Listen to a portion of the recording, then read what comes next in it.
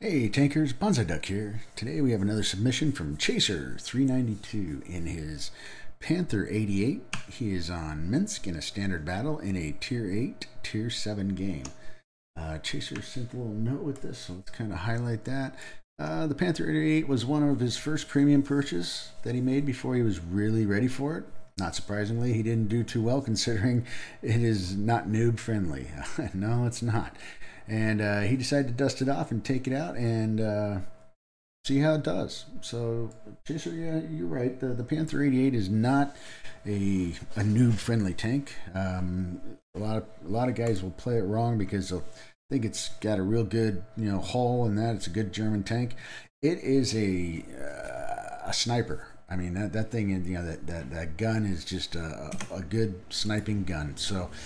Anyway, Chaser spawned over here in the south, and he is headed over here to the west side. See if he can get some shots. Chaser, you're kind of wide open right there, so I would get out of that area if I were you. Maybe shooting on a run might be more beneficial for you. The 88 millimeter gun, 240 Alpha with a 203 penetration on the AP and a 237 on the APCR. This is a flanking tank. It's got fairly good speed. Pretty quick reload if I remember correctly. It's been a while since I've played the 88, to be honest with you. Again, Chaser, I'd really like to get your comments on this as to why you keep running binos in your medium tanks. I think you could just be so much. It would be so much more helpful if you had the optics on them. To be honest with you, I mean, unless you're going to play it as purely a backline, tree sniping, bush sniping tank. All right, then I can see the binos because you're playing backline. But I don't know what the rest of your equipment is, but you're losing something by throwing on the binos that are only working every time you stop, stay still. Which is again taking your medium tank out of the battle. All right. So you got that LTTB up there. Your heavies have taken into the city, and you're getting pushed hard, buddy. You're getting pushed hard by a low and a progetto. So this may not work out well for you if you don't fall back and start dishing out some damage.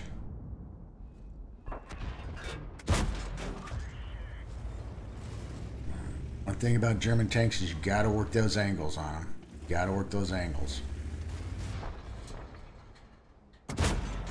Yep. There you go. You got that low moving in. He's moving in hard. If I were you, I'd be falling back right now. Yep. Okay. At least you took care of the LTTB. Now you got the low and A44, 45 TP, and that progetto. Now that progetto knows where you're at. Right, so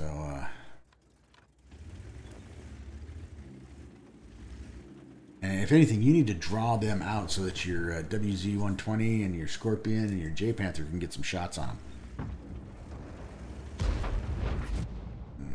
There's the A44.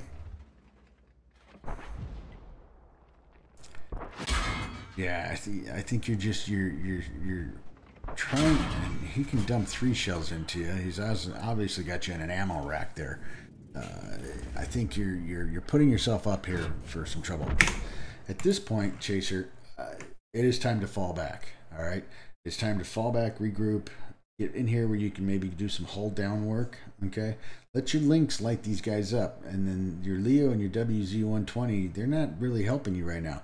So if you're not going to fall back, get over here where the progetto can't get shots on you, and maybe you can get him in, shooting as they're coming through this area over here.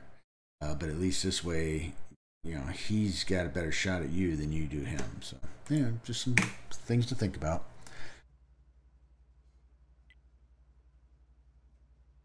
Game has slowed down a bit. We got a 45 TP coming in on your right. Not sure where the low went. Alright, now he's reloaded, so he's got 3 shots to your 1. Angle your tank a little bit more, I think. Got lucky on that one. I'll be honest with you. And now the A44 is bouncing off you. Alright, so here comes your WZ-120. There goes your Leo. WZ takes a shot. A44. I just think you're in a bad spot here. The accuracy of this gun is nice, don't get me wrong.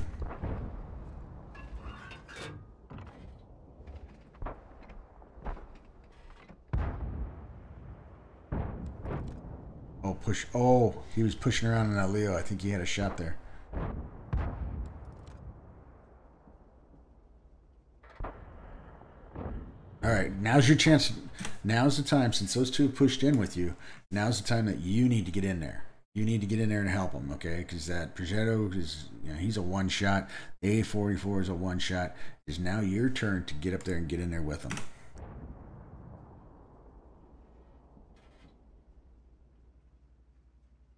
They jumped in to help. Now you can get up there and help them. Okay, the Progetto's down. And you get the A44. All right. So, backline sniping again.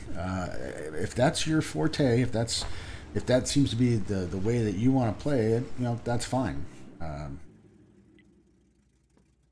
Doesn't fit my mode of play, but it's your tank game, not mine. You are exposed your whole side to this guy. And he's got a shot on. Yep, okay.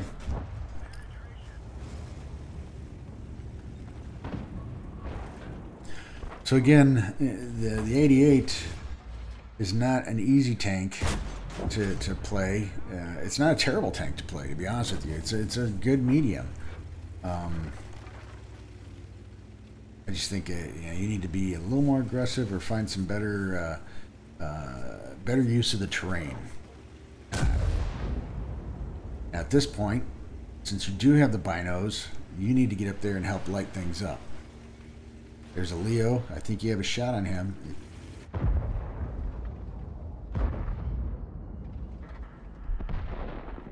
You guys are, your team is doing what they need to do.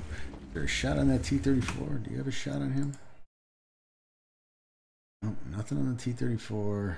Nothing on the Prince. Nothing on the Leo. Nothing on the J Panther. So at this point, it's time to move. Get to a place where you can get some shots. Oh, that Leo sees you. You're able to bounce his shot. Now you're in a bad situation because he knows where you're at, which means you're obviously seen. Got somebody on base. Already just missed you. SU-152.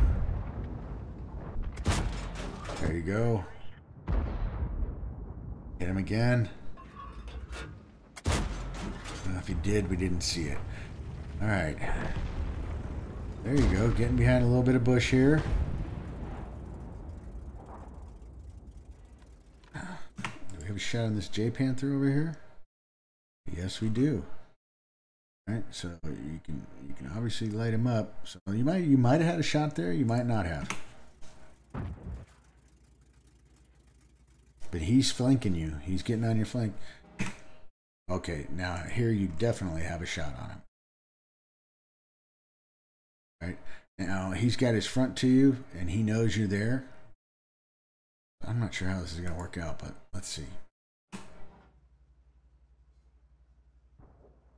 Oh, now. There you go. There you go. Oh, he must not have seen you because he had you lined up. All right, so we got the 152 still, the T-34. Your Bulldogs moving in on their links. And you're being the eyes right now because your other guys are all sitting back behind you. And you and the Bulldog are lighting stuff up. So I'm thinking maybe if you went through this way where you could kind of use the hills to protect you. There's the one, oh, that's a UDES. Yeah, and he's getting it right up behind that block.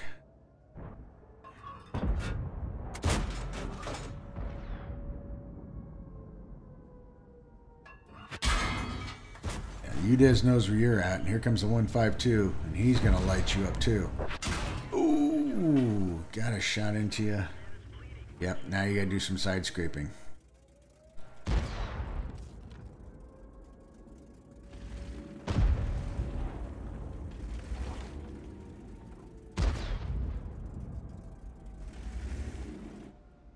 All right, so you've lost your bulldog. They still have a lynx. Yep. I guess it's the lynx is coming around this way to get in behind you guys, since you're all focused on these guys right here. You need to push up. You need to give them some lights. They need to know what they're shooting at.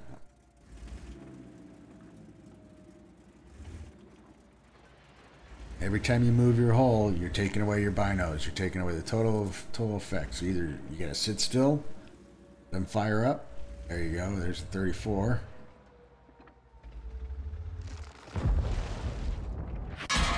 He's got a shot into you. Now he's doing the reload. There you go, right there. Oh, right. No, this isn't. Oh, so you got saved there, buddy. You got saved. All right, and that's a win. That's a win.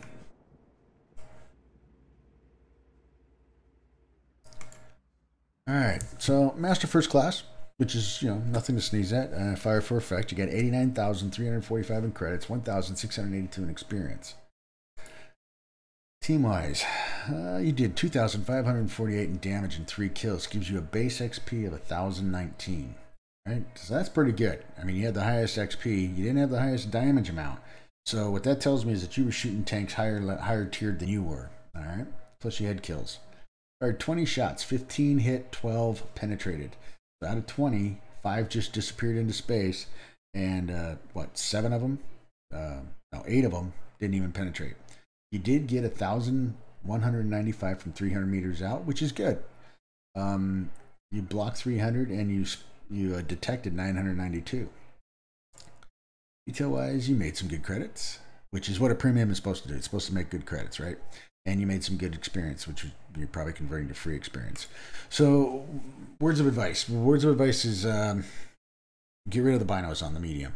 I'm sorry, I don't agree with it. I don't know. Binos go on TDs, they go on RD, and they go on snipers. You know, light tanks that you can get into a bush that have good camo, that the binos are actually helpful. The camo rating on this doesn't make it worthwhile, and coated optics are going to help you much better because they're always on. All right, and then you're just building your crew up for, you know, view range and stuff like that. The binos are not going to help you because every time you twitch that hull or go forward or go backward, boom, they're off, and you're back down to where you should be with coated optics, if not less. Okay, so just a word of advice. Gun rammer, which I'm assuming you have in there, gun laying drive or vert stabs.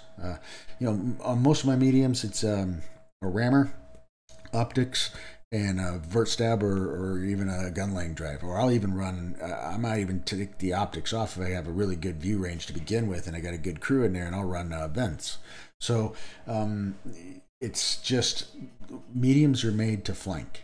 They're made to get around to the left or the right and hit the heavies from the back or the sides. And though you're doing pretty good as the backline tree sniper, it's just not really utilizing the tank that, you know, as I see it. But that's my opinion. You can take it for what it's worth. I appreciate you sending in the video, and, you know, keep sending them in. I hope I'm helping you here. So anyway, that's ChaseR392 in his Panther 88 on Minsk in a standard battle. If you liked the video, hit the like button. Keep sending the videos in. We greatly appreciate the support. Don't forget to hit the subscribe button. Bonsai Duck out.